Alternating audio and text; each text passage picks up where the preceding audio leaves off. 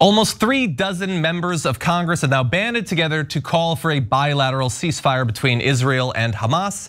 That is already drawing condemnation, and not just condemnation, but bucks, or at least promises of bucks to come, because AIPAC, according to a new report, has a plan to spend in just the Democratic primary over $100 million to take out some of those who have signed this call for the ceasefire, members of the squad and others. We'll get to that. But first, I want to talk about the actual cause for the ceasefire, because on Wednesday you had 24 members of the House sending a letter to both President Biden as well as the Secretary of State. And we want to give you just a little bit of what is in that call. They say, "We write to you to express deep concern about the intensifying war in Gaza, particularly grave violations against children, and our fear that without an immediate cessation of hostilities and the establishment of a robust bilateral ceasefire, this war will lead to a further loss of civilian life and risk dragging the United States into dangerous and unwise conflict with armed groups across the Middle East." Seems like a reasonable concern considering the last 2 decades of American foreign policy.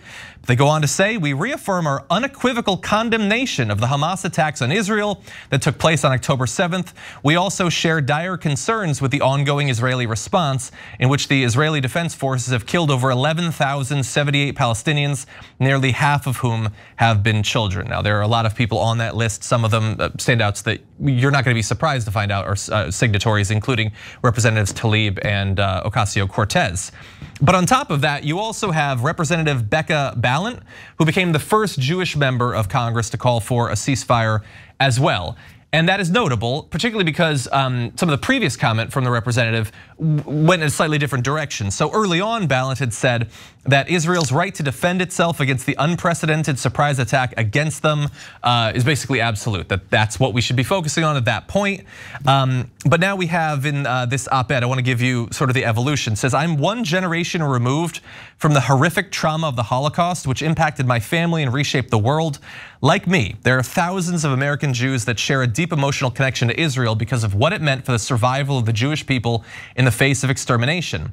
This same history also drives so many of us to fight for the protection of Palestinian lives.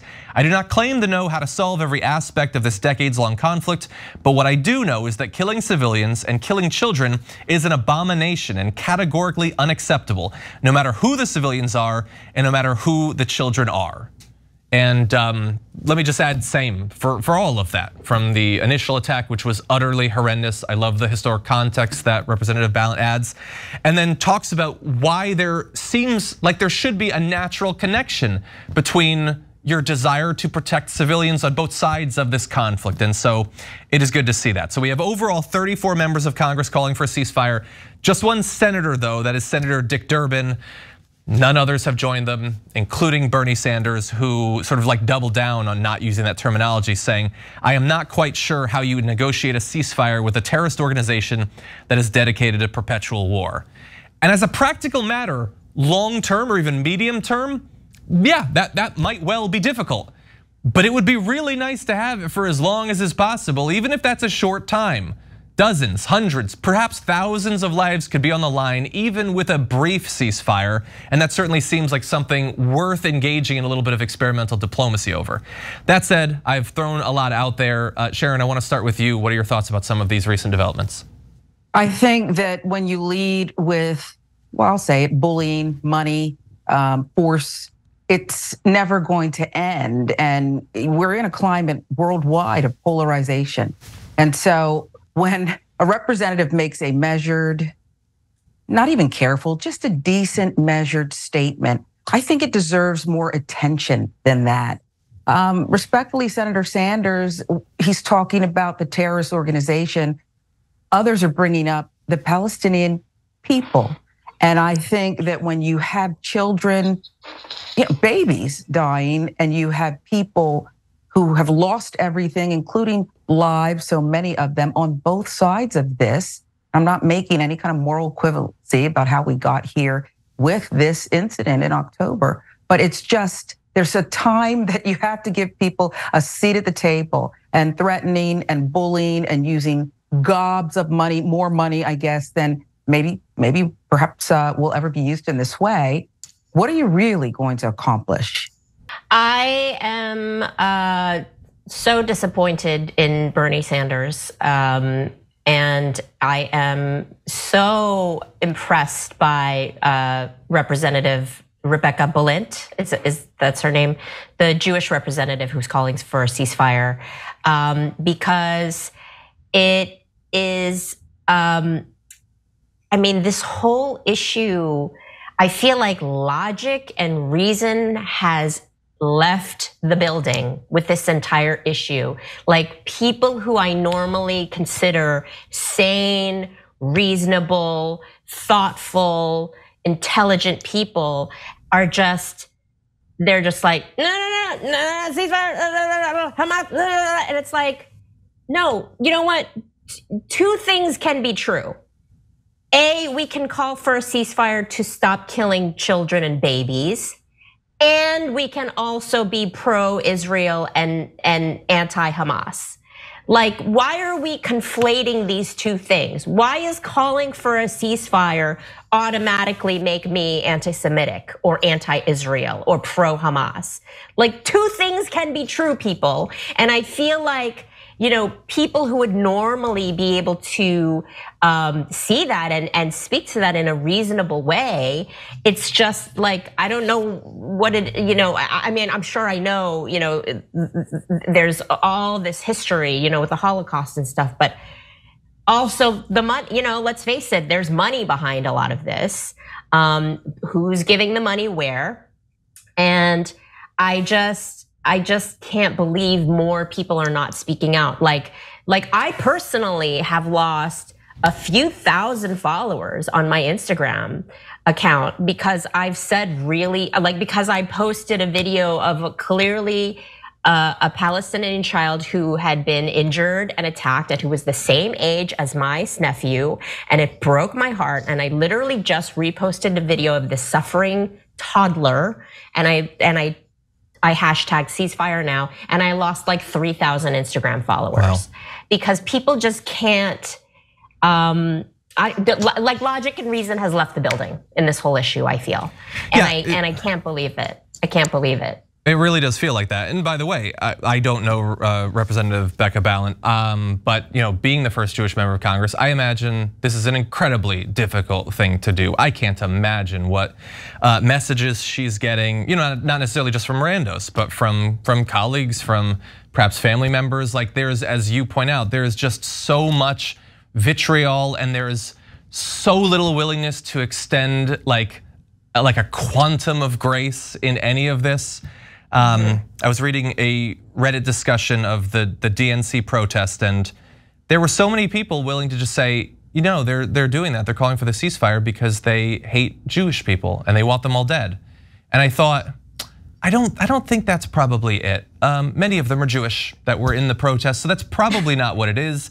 I don't feel like that's driving. Like, there's so little willingness to extend any grace, and I understand that is not true only of one side. I am sure when I talk about this issue, I'm sure I could do better, and I will try to. But we're not in the realm of the hypothetical right now. We're not in the immediate aftermath of the horrendous attack of October 7th with an idea of what the strategy is going to be, talking about hypotheticals of, no, there should be a ceasefire because what if people die? We're not there. Over 11,000 people have already died. And if that doesn't get through to you, if that doesn't cause you to take pause, and even if somehow it doesn't get you to favor a ceasefire, if that doesn't cause you to at least want to reassess the strategy, then I would put forward that perhaps nothing will. But it's truly horrendous to me. It is good to see that we have at least, 8% of the House, no, not even, less than that, being willing to call for one senator. You can't get two senators to rub together on this. It's amazing, but we might soon have even less dissension because, as I said, there's now this report, although AIPAC disputes it, that they're gonna put more than $100 million into the Democratic primary to take out some of the most vocal critics of Israeli policy and military strategy. So close watchers now expect, according to Alexander Samna Slate, expect them to put $100 million forward, largely trained on eliminating incumbent squad members from their seats. So Look, the members of the squad have been challenged in basically every election. They to some extent challenge, entrenched power, so that's not surprising. But now there's going to be a lot more money that goes towards it. Bush, Bowman, Lee, and Omar have drawn primary opponents already. Many of them are safe blue seats. We will see, how they can ward off these sorts of challenges. But $100 million is a lot of money. And it's almost certain that they will be able to raise money, to counter that. I don't know if they'll be able to counter $100 million. And notably, while the Democratic caucus generally says that they support their incumbents, that's why they don't support primary challengers to people like, Representative Henry Cuellar or something.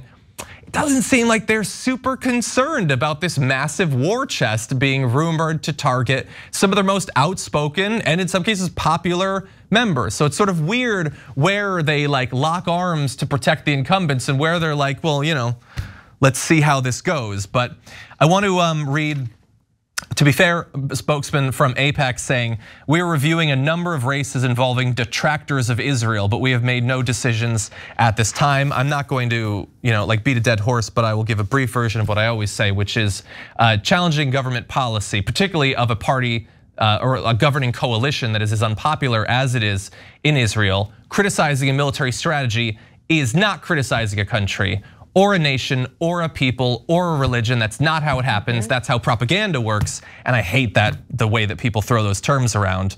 But AOC responded to this saying, criticism of the Israeli government, and she's specific, is virtually non-existent in US politics, but apparently that's not enough. Got to spend $100 million to unseat the few who believe in Palestinian human rights and a ceasefire that most Americans already support. That's true, the polls bear it out.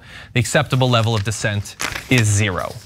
And look, we cannot be too surprised. This is what money in politics is for. Massive sums of money from a variety of different groups that are raised to counter the popular will. It's not about engaging in persuasion and trying to rally people to your cause. It's flooding the zone in the election, largely with misinformation.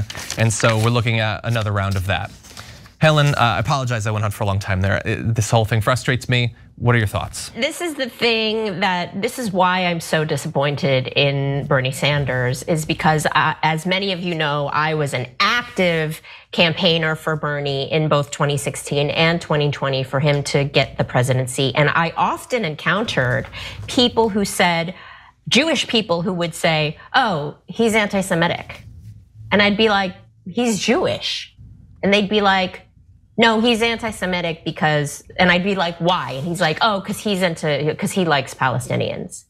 And I'd be like, oh, do you mean the one time he said Palestinians are people too?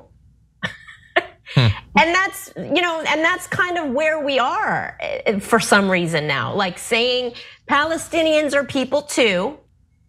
Palestinian babies don't have nothing to do with Hamas and had nothing to do with the attack on Israel on October 7th, which was horrendous, and Hamas is horrendous. But why are we bombing babies that happen to be in geographic closeness to Hamas? You know what I mean? It's just, it's so people, please, I keep going back to two things can be true, and we can accept that we shouldn't be bombing babies anywhere. When you say never again, you can't say never again for one group. It's got to be never again across the board, right? Never again genocide, period. I think we should all be on board with. And that's not what's happening right now. It's just because I say I don't think Palestinian babies deserve to die doesn't make me anti-Semitic or anti-Israel. Yeah. Two things can be true, people. I couldn't agree more. And this litmus test for who's anti-Semitic, ceasefire, I guess, is the question. And if you say you want ceasefire, then there it is. There's the litmus test for it. When 66% of Americans say we don't want to see any more of this, we want something to be figured out. To me, it means that we don't have the right leaders. We kind of knew that before, but it's like putting a punctuation mark at the end of this thing. I think laser focus should be on the Democratic Party and the leadership when they are crickets, won't stand up for these incumbents. It seems that both sides, I was gonna say, the Republicans, they don't agree with you, gotta wipe you out. You're not allowed to stay here. But look at the Democratic Party and what they're not saying and how they're not helping here, because I believe they don't want dissent either. They are tired of those 8 people in their ear. They wish they would just capitulate. And since they won't, well, it might not be such a bad thing to let the other side do our dirty work. Yeah, well, risky game, considering what the polls show, particularly amongst younger voters, particularly with Joe Biden already so unpopular, particularly with the really difficult Democratic Senate map in 2024. Feels like you might want to show the people that you're hearing them, but we'll see. We've got about 3 dozen. Perhaps that will grow over time. The only question is how many civilians need to die before that happens. If you enjoyed this video, that's because of our members. They make us independent, they make us strong, and they make us honest. Become a member today by hitting the join button below.